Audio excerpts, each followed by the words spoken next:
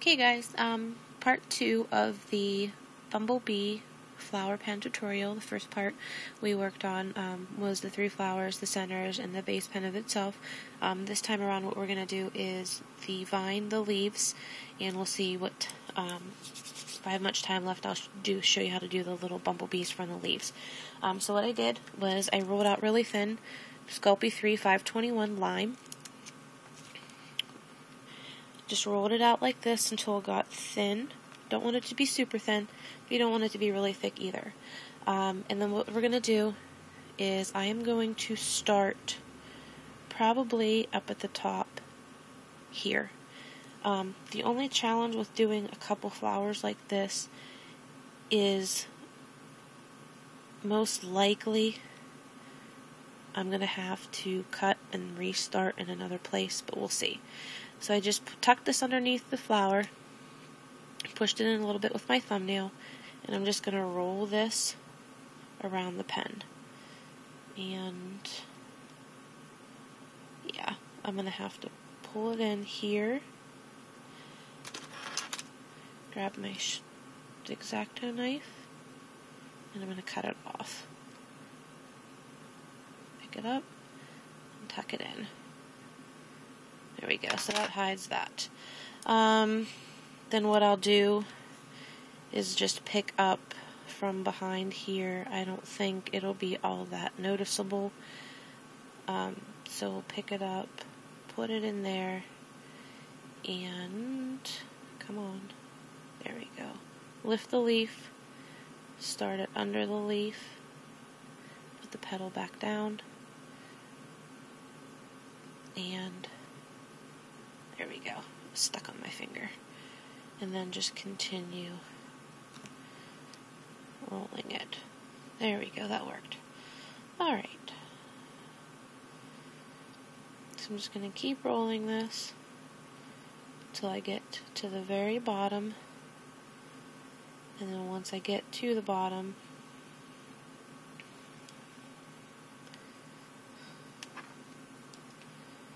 I am just going to cut it off.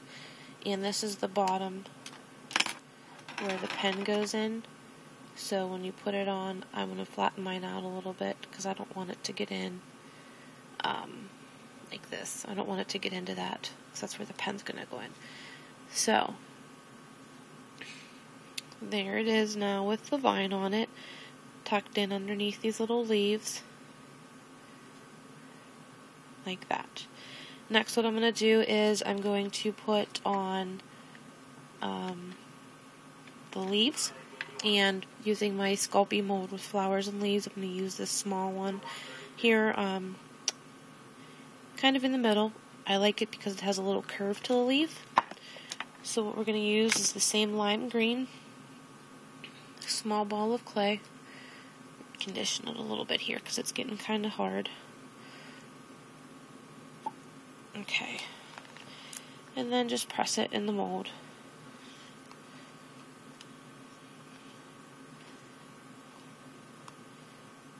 It's actually too much, so we'll pull some of that out.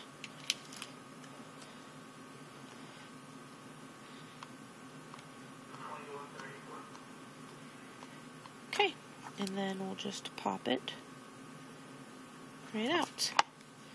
And there's the leaf that it creates.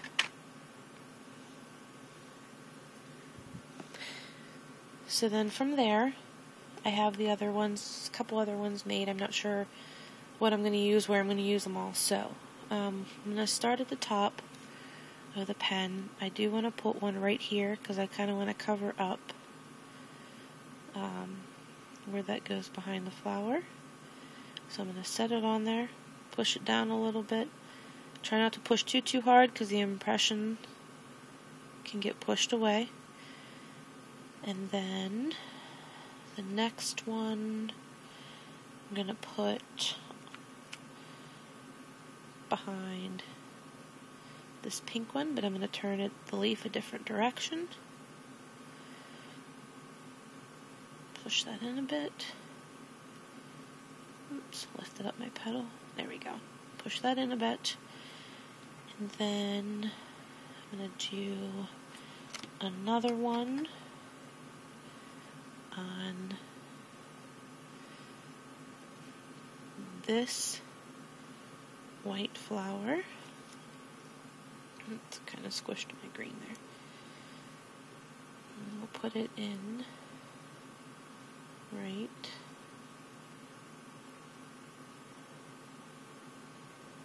there.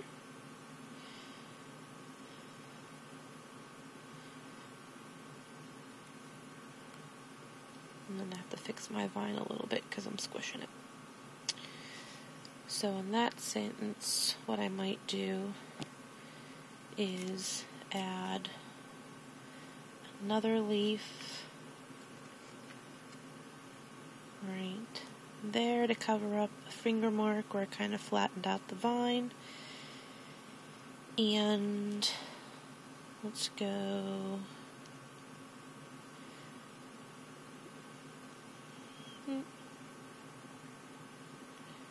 no big deal.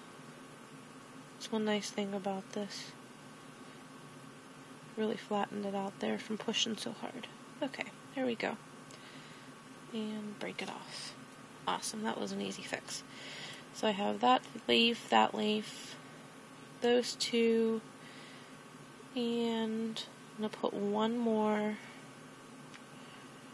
and I'm going to put it right behind this pink one. So I'll push that in right there, and that's it. So there's the flowers with the leaves the whole way around it, and we're going to go ahead and do the little bumblebees real quick. So I'm going to put 3 little bumblebees, one on each flower or leaf or whatever. So how I made my bumblebees was this way. I just grabbed the little chunks of clay of yellow, is lemonade, black, and white. And for the yellow, all I did was grab a little chunk, rolled it out into a ball,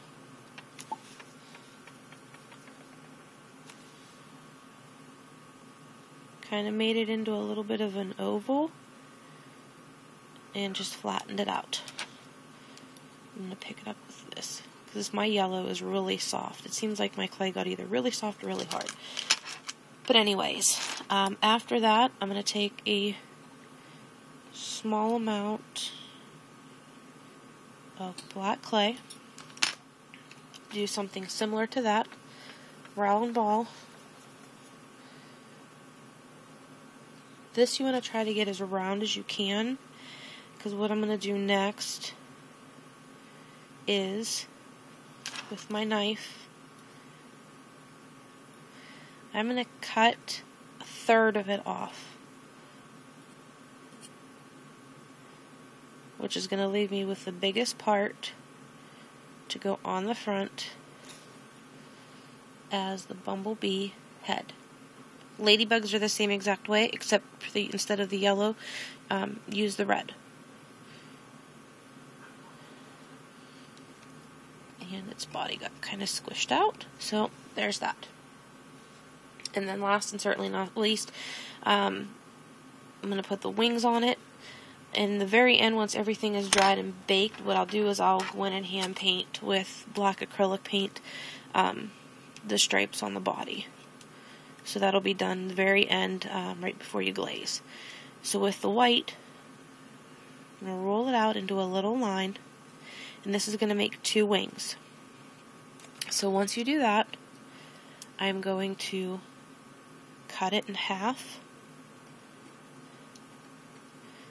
and then push down on it to flatten it. And because of the cone that you were rolling in, and then the pressure from pushing, it makes this little like a cone shape already, so then you don't have to worry about shaping the wings or anything like that. So then we're going to take and put his little wings on. Get the other one picked up. The only bad thing about the bumblebee versus a ladybug, it's a little bit more tedious because of the wings. But all in the end, definitely worth it.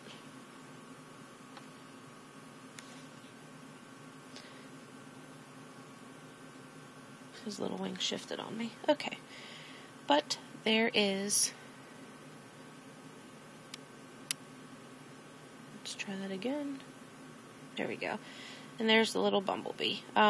If you want, you can pinch the ends of the wings a little bit more. If you want. That looks a little better.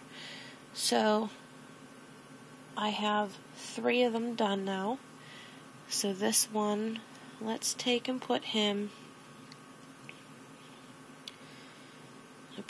on this bottom petal of this flower. If you have Sculpey Bacon Bond, by all means you can use that also. I have it. However, I think that raw clay on raw clay, I don't know if I just didn't do it right the first couple times or whatever, but my pieces slid a lot. So I just choose not to do it that way. I just did the raw clay and just put it on each other. So let's do this one. That looks good. We'll leave it just like that, because then it looks like he is into the flower. And then the last little guy I'm going to use, and I'm going to put him on this big leaf right here. I think this leaf beside that flower looks a little large, so, okay, come off, little bumblebee. There we go. There we go. And that's that. So all of the bumblebees are on, the flowers are done, the vine's done, the leaves are done, bumblebees are on. At this point, I'm going to go on my own, and I'm going to pull this, I'm going to lift this up, because I really flattened that. I'm going to lift this up, I'm going to roll it out a little bit, and then apply it back on. And this part is done. This pen now is ready for baking. My clay with the Sculpey 3, it is a 275 temperature, and you're supposed to bake it for 15 minutes for every 1/4 inch. So I'm probably going to bake it for the full 15 minutes, just because of the layering with the leaves, and a couple of my leaves are pretty thick. So I'm going to bake this for 15 minutes, and then it will be ready, the bees will be ready to be painted, and it will be ready to be glazed. So hang in there. I'm going to do part 3. I'm going to make a base for this, and I'm going to make a bumblebee base for the pen holder, and I'll be back with that one. Thanks, guys.